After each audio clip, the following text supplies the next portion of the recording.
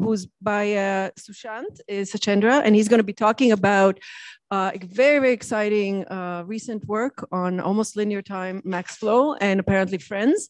And Sushant is a professor in University of Toronto, and his areas is fast algorithms and optimization.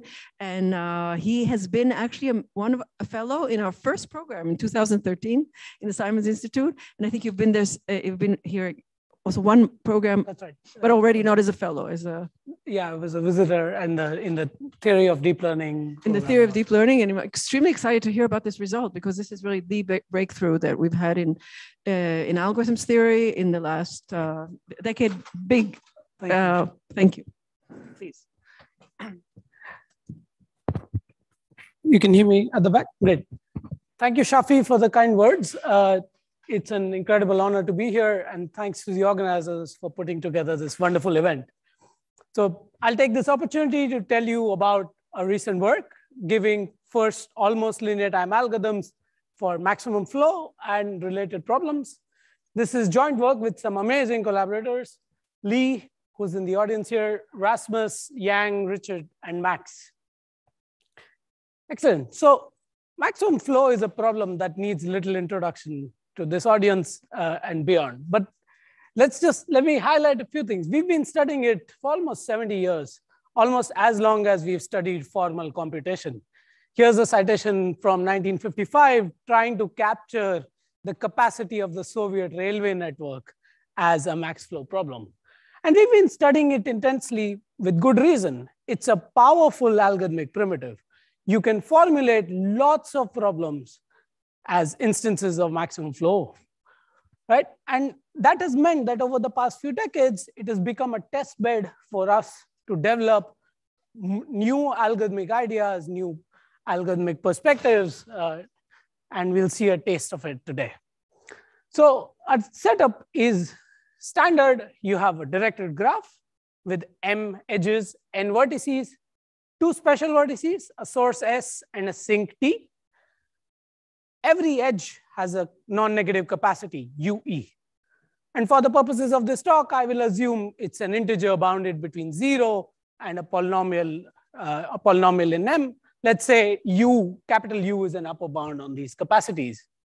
So here I'm drawing an example graph where the numbers in black give you the capacities of these edges, right? And our goal is to send as much flow from the source S to the sink T. Excellent. So we will take a linear algebraic perspective on flows rather than the combinatorial, sums of paths. Let's take a linear algebraic perspective. What does that say? So for us, a flow is a vector assigning a real number to every edge. So in this example, now these numbers in purple assign flow values to every edge. What constraints should they satisfy? So obviously, we want the flow value on the edge E to be non-negative. So it satisfies the direction and is bounded above by the capacity. But that's not all. It needs to be a flow. What does it mean? What does it mean? So to express that compactly, I'm going to change this graph slightly. Let me send an edge from the sink back to the source. And on this special edge, E sharp, I'm going to send 5 units of flow, which is the same as the total flow going from the source to the sink. Okay, so there's a special edge. You send the same amount of flow. Now something has happened. Now what does it mean to be a flow? It means that at every single vertex, my net flow is exactly 0.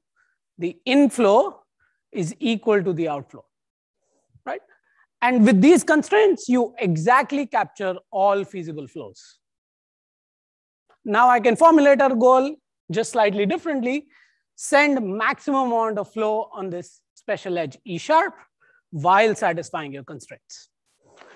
And this gives us a linear programming formulation for maximum flow, right? You want over this space of all feasible flows that are identified by your direction and capacity constraints and net flow constraints, right? So net, we said at every vertex, you want inflow to be equal to outflow. That's a set of equalities, one for each vertex that can be captured via system of linear equations. So that's your flow constraints, direction and capacity constraints. Subject to these constraints, you want to send the maximum amount of flow. Well, maximizing the flow on E sharp is the same as minimizing minus of E sharp. Why did I flip the sign? In order to achieve the minus, and I will show that to you at the next slide. So this is it's a standard linear program for maximum flow. This is the perspective we start from, and we give our main result, which is that in almost linear time, we can solve this linear program and hence solve maximum flow. But our framework actually goes much further. We can actually solve general convex flows in almost linear time. So what does that mean? So over the space of feasible flows, so flows that satisfy net flow constraints, directionality, and capacity, you can now minimize any convex function that's representable as a sum of convex functions of flows of the edges, right? This framework now captures many, many more problems, and we can essentially solve all of these problems in almost linear time. So for the first time, this gives us almost linear time algorithms for very many well-studied problems: bipartite matching, mean cost flow, negative edge shortest path, diffusion, worker transport, optimal transport, matrix scaling, isotonic regression, weighted p-norm flows. All of these problems can be captured in this framework and give you the first almost linear time algorithms. Okay, so in the rest of the talk, I hope I will be able to give you a taste of how we got there. But to do that, I should first take a retrospective. So this is, I mean, a half-an-hour talk would not be enough to cover the history of this problem to do full justice, but I'm going to try to do it in one slide instead. So the purpose of this slide is to not just highlight some of the main developments, but to take a retrospective. And in that retrospective, I want to highlight the paradigm shifts that came along in thinking about maximum flow, and then extend it over to several other algorithmic questions. So historically, the perspective that has been taken on maximum flow was initially combinatorial. So starting from the work of Ford and Fulkerson, coming up to Goldberg and Rao, that these algorithms thought of flows combinatorially. And I want to say they thought you should think of them as having a combinatorial inner algorithm and combinatorial outer algorithm. Okay, this is not standard terminology. Let me explain what I mean. So I hope all of you have seen the augmenting paths algorithm. So the augmenting path algorithm says that construct a residual graph, find an augmenting path, send some flow, and repeat. In this classic algorithm, I want to say the inner algorithm is find an augmenting path, and the outer algorithm says construct the residual graph and repeat, right? So I want to make this distinction of inner and outer algorithms. And you can actually think of all works on maximum flow in this outer inner structure. Like all of them have this outer inner structure. So all of these works up until Goldberg and Rao essentially thought of them mostly combinatorially. The analysis of the outer algorithm was also combinatorial. And after this bound of m to the 1.5 that they achieved, progress kind of stalled for a long time. 10 years later, Deitch and Spearman showed you could achieve the same bound. They didn't beat it, but they showed you could achieve the same bound by taking a different approach, by looking at interior point methods, which give you a new outer algorithm. So they chose interior point methods as an outer algorithm, which achieved root m iterations for the outer algorithm at the cost of a more complicated inner problem, in some sense a numerical inner problem. So the inner problem now became minimizing L2 norm flows. Since then, since Deitch and Spearman, all progress on maximum flow has worked with interior point methods as the outer algorithm, and the inner problem has required linear time in all of these developments. There have been several. I can't even take the time to spell them out, but I will highlight the main ones here. And the big focus has been trying to improve the outer algorithm. Can we do IPMs with fewer and fewer iterations? But the inner algorithm has stayed at linear time every iteration. Over the past year, there have been a couple of works trying to improve the cost of this inner algorithm that has taken us hairline below 1.5. So the best result before our work was n to the 1.48 on sparse graphs. So in this perspective, here's how our work sits. So we achieved the first almost linear time algorithm. We work in the interior point framework, but we work with an outer algorithm that now takes almost linear number of iterations, much more than previous works, right? Rather than root m. At this cost, the win is that we now achieve a lot more combinatorial in our problem, and that we can give a dynamic data structure to solve the sequence of inner problems in almost constant time per problem. Okay, so in the rest of this talk, I hope to give you a couple of key ideas that go into our work. Excellent. So here's our first key idea. Our first key idea is a new outer algorithm, which we call an L1 interior point method. If you've not heard of interior point methods, don't worry. I will introduce everything here that we need to know. So interior point methods are a general recipe to solve linear programs. So say I have a linear program identified by linear inequalities. Inside this polytope, your goal is to minimize a linear cost function. Right? Interior point methods give an approach to solve this. In particular, the first potential reduction in IPM by a Karmarkar approached it as follows. Karmarkar defined a potential on this polytope. This potential consists of two terms. You don't have to follow the math, but let me just interpret this for you. The first term is a term that decreases sharply in the direction of the objective. The second term is what is known as the log barrier term. The log barrier term keeps you away from the boundaries of the polytope, right? For every inequality, you add a term to keep you away from the boundaries of the polytope. Now, when you sum this up, you get a smooth potential defined in the interior of the polytope. I'm not sure if you can see this, but I've sort of drawn contours as to how the potential is decreasing. So this gives you a generic way of solving linear programs. So I will start from a point f0 that's somewhere in the interior of this polytope. I take a step to f1 while decreasing the potential, take another step, f2, and so on. As you keep taking steps, it is guaranteed that once the potential becomes small enough, you are close to the optimum. And hence, we can then just round to a vertex of the polytope, giving you the optimal solution. Right? This is Karmarkar's potential. Like it's a general recipe for IPMs. But how did Karmarkar propose to solve this? So the main question I need to specify is that if you are currently at a point F, you have a flow F, how do you move to the next iterate F plus delta? Different recipes give you different IPMs. Here's how Karmarkar proposed to take a step. Said, take my potential function and write a second degree Taylor expansion. Okay, so you expand out the terms locally. So you're at a point F.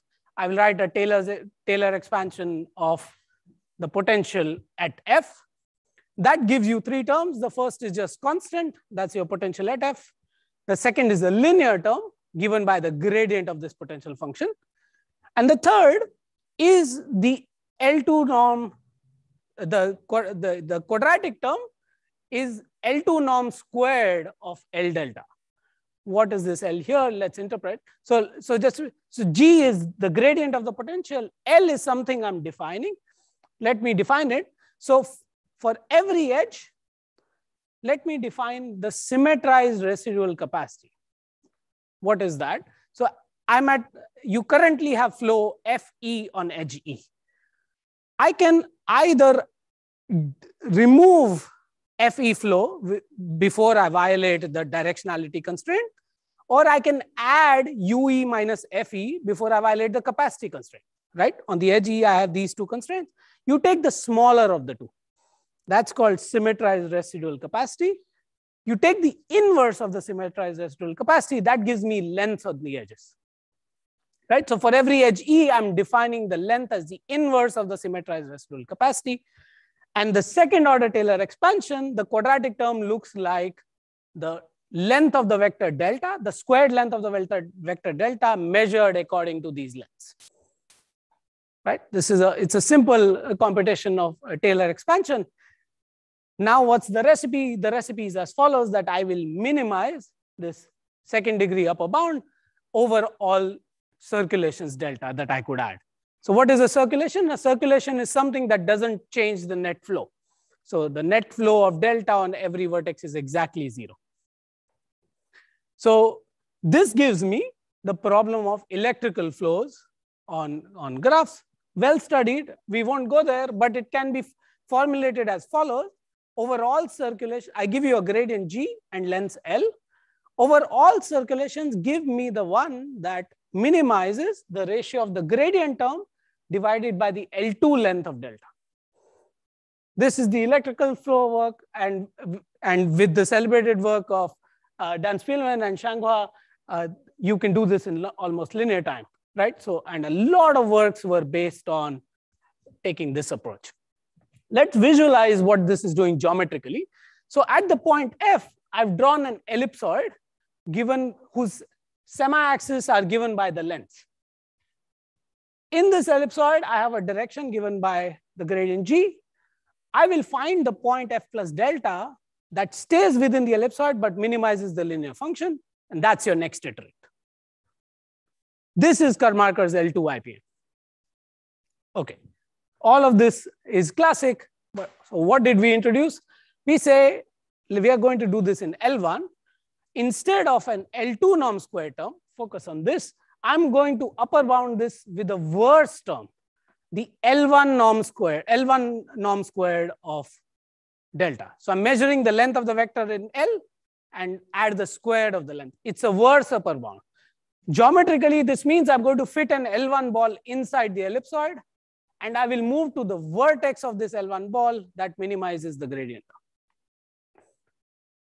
Okay, this gives me a different inner problem that we call min ratio cycles, where over the space of circulations, you are minimizing the ratio of the gradient term divided by the L1 length of the step. Right? So we've gone from L2 to L1 and hence the name. So let me take just a minute to sort of interpret this problem for us. So min ratio cycle, I'm giving you a gradient and lengths on edges, and you want to find the circulation that minimizes the gradient term by the length. A key advantage of moving to L1 is that now you can assume that the optimal solution is actually just a simple cycle on the graph. It no longer has to be a flow touching all edges. It's just a simple cycle on the graph. That's an advantage of going to L1. So as an example here, if I have a graph and let's say my lengths are in red, I also have gradients on the edges.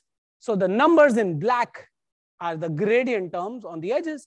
They come with a direction because the contribution of the gradient term depends on the direction you are traversing the edge in. So let's send 1 unit of flow along this cycle. The easy computation is, what is its length? Well, its length is the red numbers 1, 2, 1, 2, that's 6. Let's compute the gradient contribution. Gradient contribution, you have to be careful. Focus on this edge in the center with a number 4. The flow is opposite to the direction of the gradient. So my contribution is actually -4 rather than 4, right? So the sign of the contribution depends on whether you align with the gradient or you're going opposite to the gradient. Right? And then you can compute this. So if instead I reverse the direction of the flow, the length would remain the same, but the gradient would change sign. Right? So in this sense, this problem is partly undirected and partly directed. So edges and lengths are undirected. That means I can traverse any edge in either direction. You're not forced to traverse an edge only in the direction of, right? You can traverse an edge in both directions. However, the gradient has a direction. So the contribution to the gradient term now depends on which direction you're going to traverse it.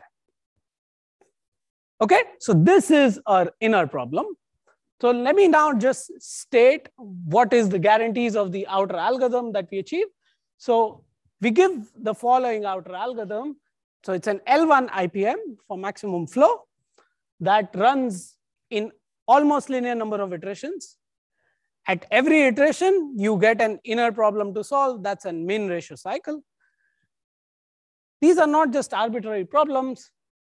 For one, you don't need to solve them exactly, right? You don't have to solve them exactly. If you solve them approximately, that's good enough, very crudely.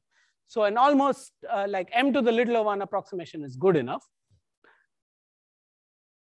These problems are changing slowly. My gradients and my lengths over the entire algorithm only change like a total of, you only change coordinates total of almost linear number of times, right? So the gradients and the lengths are changing very slowly throughout the sequence.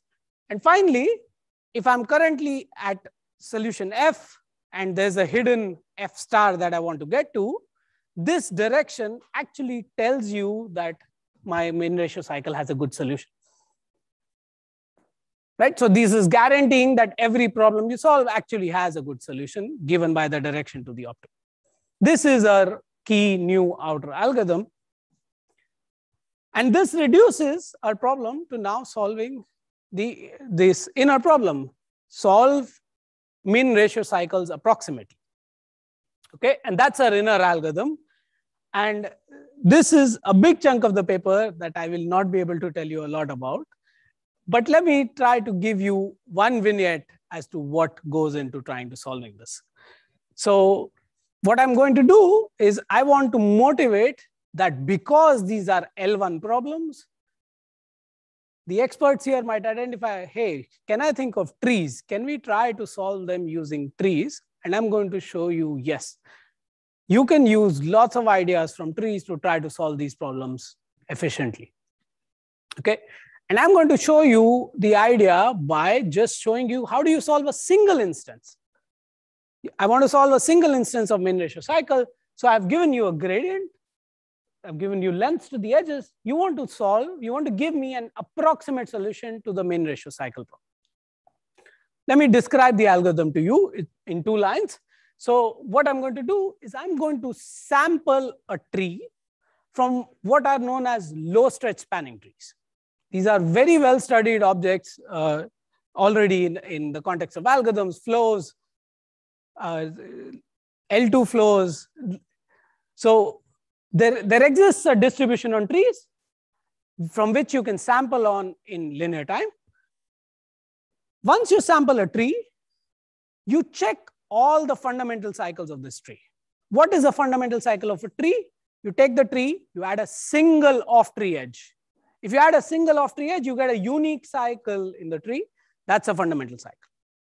Check all the fundamental cycles and return the one with the best ratio. That's my algorithm. And you can do all of this in almost linear time. Okay, and now I'm going to show you that this actually returns a good approximate solution to the min ratio cycle.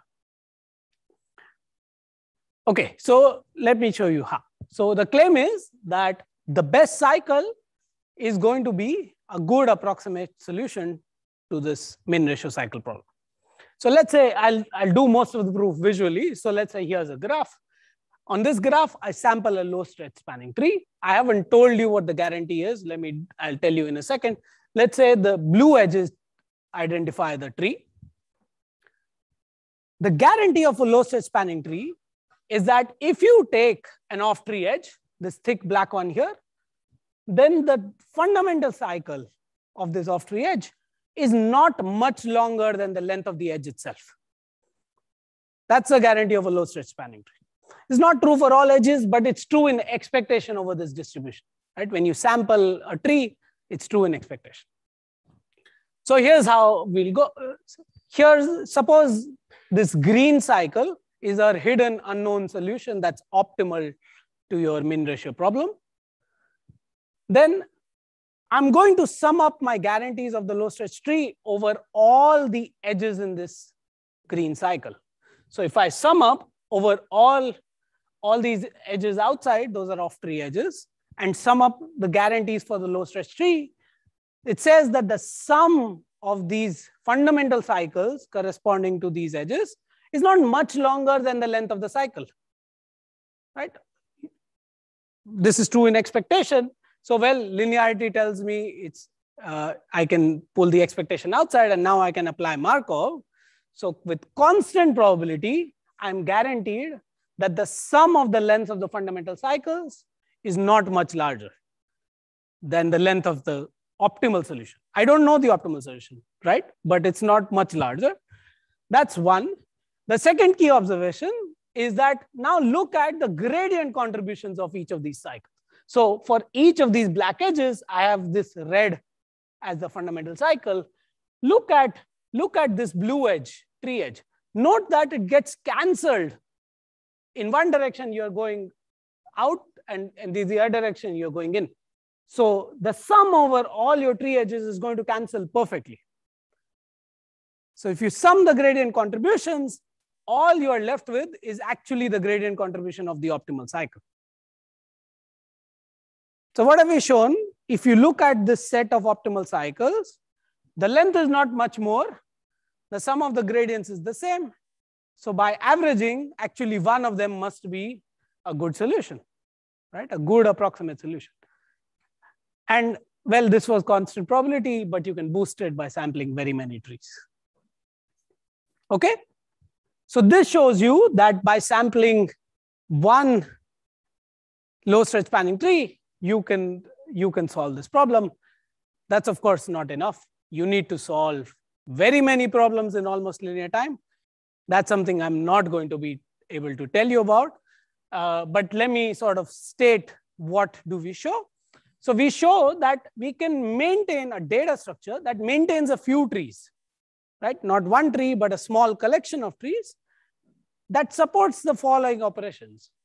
One, you can change the gradients or lengths in a small amount of time, almost constant time per change, right? Because our problems are changing, we need to update these. Under these changes, you can return an approximate solution, right? And finally, once you find such a cycle, you can route flow along this. That's our data structure for solving the sequence of inner problems effectively. And now you put these two together to give our overall algorithm. Here's what the structure looks like. So I'm going to maintain this data structure that maintains a few trees. There's an outer loop of almost linear number of iterations. At each iteration, you get updates to your gradients and lengths. We use these updates to change our trees. With these trees, you find a circulation, an approximate solution to your min ratio cycle. You send flow along this, and now you repeat. Right? So, I mean, in some sense, at the end, it feels poetic that we've all come down to a sequence of trees and sending flows along cycles. Okay, so with that, let me summarize. So you can now, we gave a new outer algorithm, which is an L1 IPM. You combine that with a new data structure for solving this inner min ratio cycle problems, and that the same recipe cannot just solve max flow, but very many convex flow problems in almost linear time. With that, I'd like to just thank the Simon Institute for this opportunity and the numerous opportunities that they provide to our community and the wonderful service they've been doing. In particular, there was an entire program focused around continuous methods for algorithms. And thank you again for inviting me here. Thanks.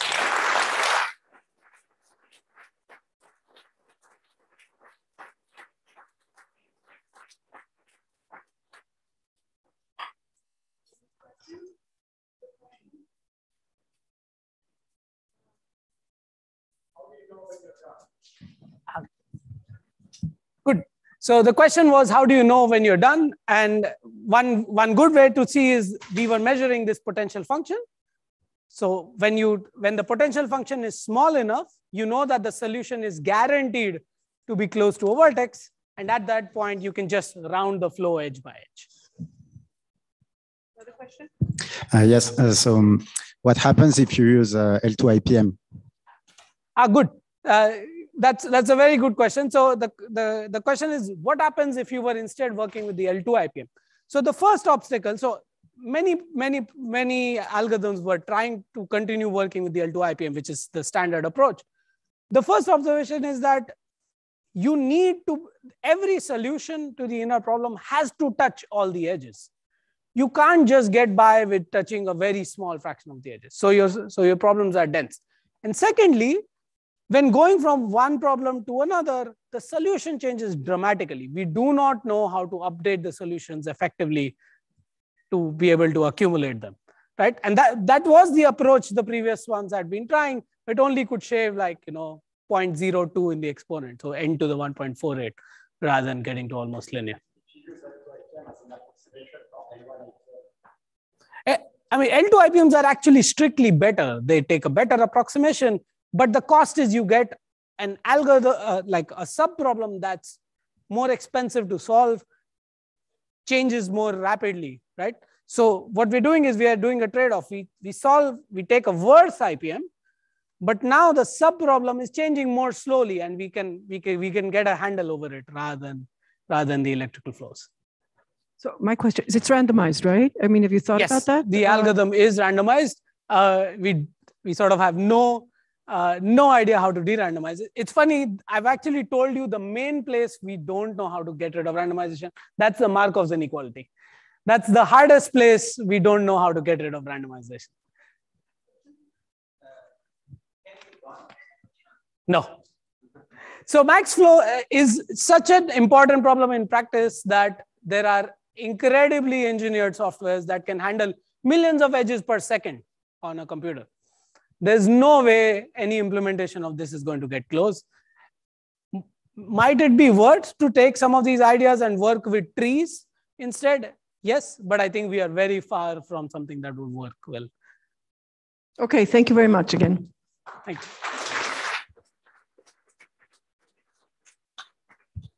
So our next speaker is the last one before lunch, is Professor Daniele